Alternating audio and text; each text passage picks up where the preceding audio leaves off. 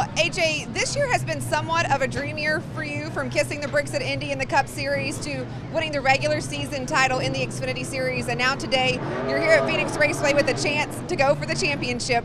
What has this year meant to you? Yeah, I mean, it's as you said, it has been a dream come true. It's a season that, coming into this year full-time with college racing for the first time in the Xfinity Series, I didn't really know what to expect, and to be able to win 5 races, win the regular season championship, and as you said, oh, by the way, get to go kiss those bricks in a Cup Series race at Indy, has been more than I could ever imagine.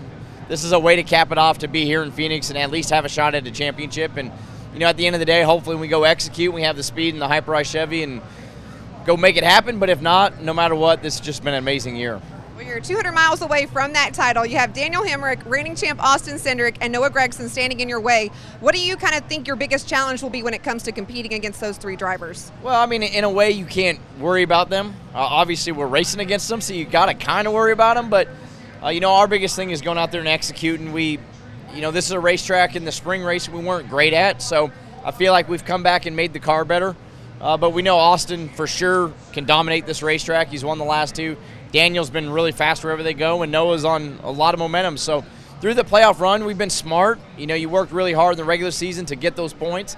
We haven't had a lot of outright speed if you take outside the Rovals. So if we don't have the speed right away, then we might have to do something different to kind of catch them off guard. But the good thing is they know that if there's a late race yellow and it comes down to a restart, I'm willing to do whatever it takes.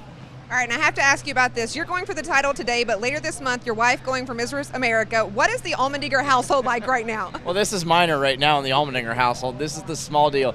Now, I'm really proud of her. She's Mrs. North Carolina, and with that title, you go to Las Vegas and you compete for Mrs. America. So she's put a lot of effort into it, and I love the passion that she has for it, because it's the same thing that I have with racing. So, I'm looking forward to it. Hopefully, no matter what, we can have 2 celebrations. We can have one here in Phoenix, then one in a couple weeks in Las Vegas. But no matter what, I like, it may be bad saying this, I really like her chances better than mine. So she just got to go do her thing, but just super proud of her. Well, best of luck today, and maybe we'll see you in Victory Lane a little later. Thank you.